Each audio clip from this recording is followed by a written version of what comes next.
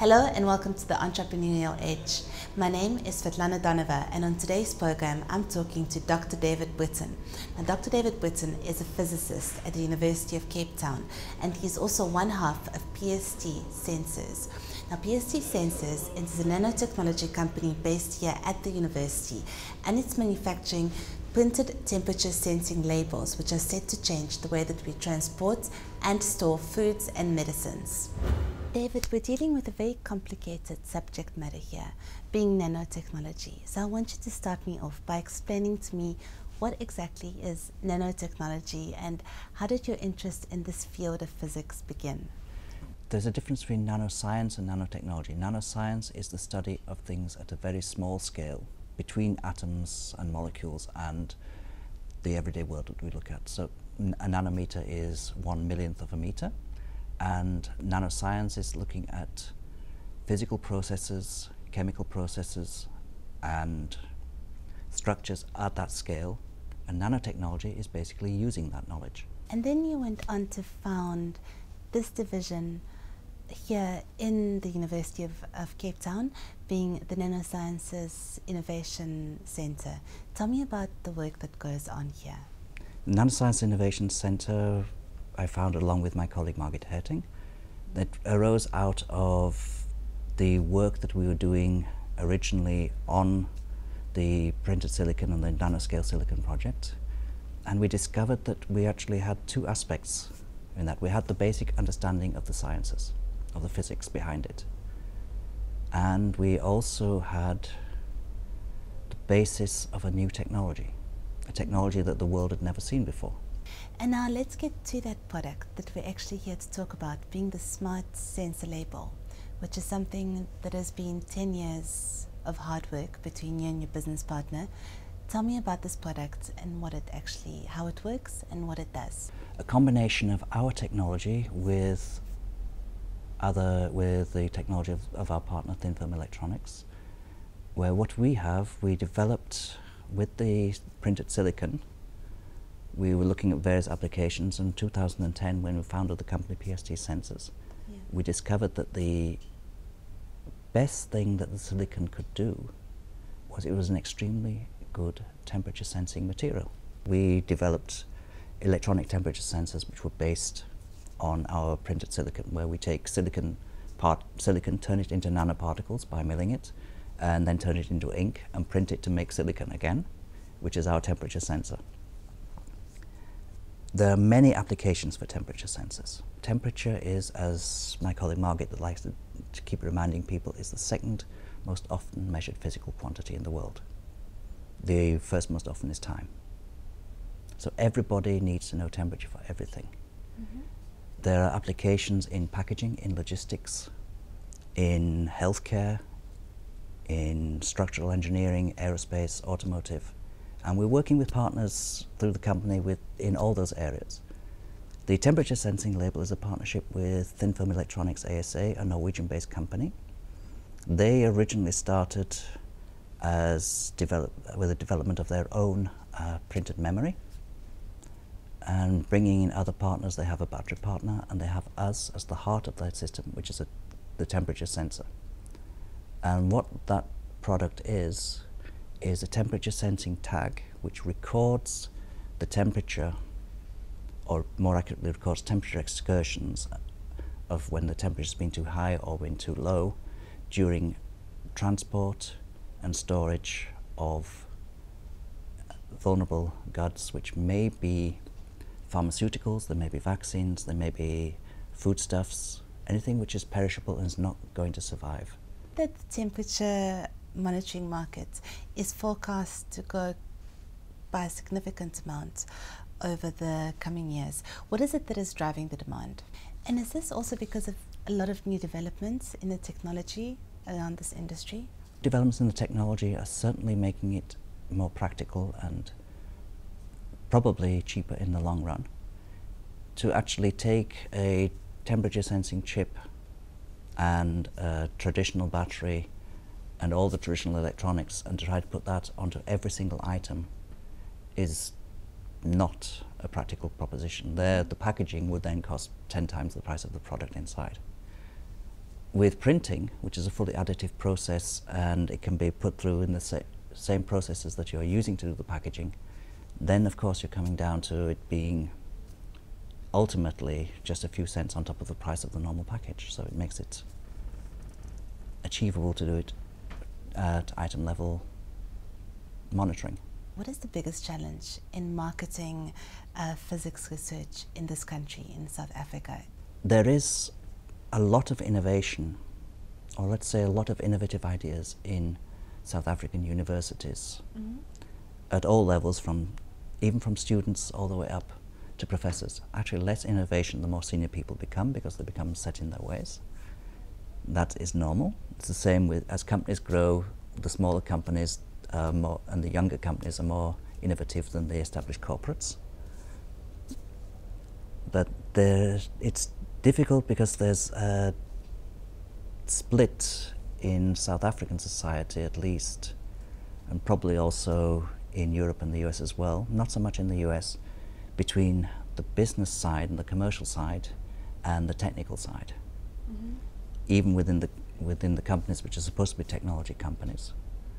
And certainly on a campus like UCT, where at one end we have the sciences and at the other end of the campus we have the business and the social sciences, and they don't really talk to each other. So, but it is achievable, and it's just a matter of thinking out of the box and keeping up with where can what I'm doing be used, where is it useful, what's the purpose of this?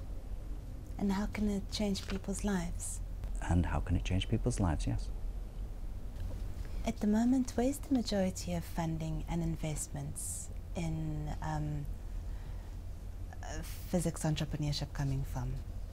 At the moment, at the basic technology research and development level, it's coming from organizations at the research side from the National Research Foundation, which is reasonable funding for academic research. At the innovation side and the technology side, a lot of it is also still state funded from TIA, the Technology Innovation Agency, who actually funded the first 5 years of this project. Okay. But there's a very big gap in South Africa, and it's a gap which has its plus and its minus sides. There's no technology VC locally available. Yeah. And the problem with technology VC is they like to keep local. So African companies don't have very much chance of getting technology VC type funding to take it out of the lab and do that early stage research, which we've been doing here with PST Sensors and the Nanoscience Innovation Center. That's where the Nanoscience Innovation Center plays a role. The plus side of that is a lot of the early stage technology VC funded companies in the United States, for example, actually were very good investments for the VCs, but as companies they failed. They weren't sustainable. They were designed to develop the product and then get a quick exit. So by being forced, in our case, we've been living on revenue for the last 3 years. We've actually had to build a sustainable model for what we are actually doing with the company. And we've had to find where the appropriate market niche is and deal with customers and produce products which people need. We're now coming to the stage, and we're closing an investment round in the next month or so there may be an announcement later as well, where we're actually dealing mainly with a private equity company. There is some venture capital space in South Africa which is mainly late stage business venture capital or very early stage private equity. But that technology venture capital is actually missing. Do you see that changing, that gap in venture capital for early stage startups and technology innovation? I would like to see it change. I don't think it's going to change very much in the near future. It requires a significant investment, particularly from the private sector. But also, if you look at what's been happening in the other areas of the world, with the recession which started in 2008 but really hit in 2010, there a lot of the high-risk investments, the technology investments, were also being scaled back as we start to go towards a more bearish market. Then investment in high-risk in technology is the first thing which goes. You've been on quite a journey. Tell me about your biggest lesson, your biggest entrepreneurship lesson. Probably don't give up. And certainly the second biggest lesson is curiosity-driven research is good, it's interesting, but always keep one eye out for if it's actually any point to it, if it's useful. And if it is useful, find a way to make it useful. Now, I can't let you go before I ask you about one of your exciting projects. I believe it's what you call Printable Spacecraft. I don't call it the Printable Spacecraft. Who calls it the Printable Spacecraft? The person who calls it the Printable Spacecraft is a lady called Kendra Short at NASA Jet Propulsion Laboratory in Pasadena. Yeah. That is a project which is under the NASA Advanced Innovation Concepts Project to develop new ways of studying other planets and also the planetary atmosphere around the Earth. And the idea is to take, rather than just one big spacecraft with sensors on it, but to actually have a payload of smaller, disposable type spacecraft printed on polymer or even on paper, which contain sensors and are networked together to send the information back to the mothership. So they would be dropped, say for example, into the atmosphere on Mars or another planet, or even into the Earth's atmosphere. They're small, lightweight, so they may land, but they may also just be burnt up in re-entry. But at the same time, they send the data back to the ship. That ran in 2012 as a basic concept study, and it was approved for the next stage. NASA, JPL then have other partners involved. Unfortunately, we aren't directly involved in that because we're not based in the United States. But one of their partners is Xerox PARC, the Palo Alto Research Center, and they subcontracted to us to produce the temperature sensor for the first concept system, which is going to be just an optical sensor and a temperature sensor. And this is the temperature sensor which is on that printable spacecraft. That's fantastic. It's going to be then, March 2014 is when the next stage will go through. And the hope is this will be in the 20 to 50 year time scale that will actually go into operation. So it's sort of an electronic confetti, which is thrown into the solar wind or into an atmosphere to provide distributed data about what's happening. Thank you. That was Dr. David Britton, and this was The Entrepreneurial Edge. Thank you for watching, and see you again next week.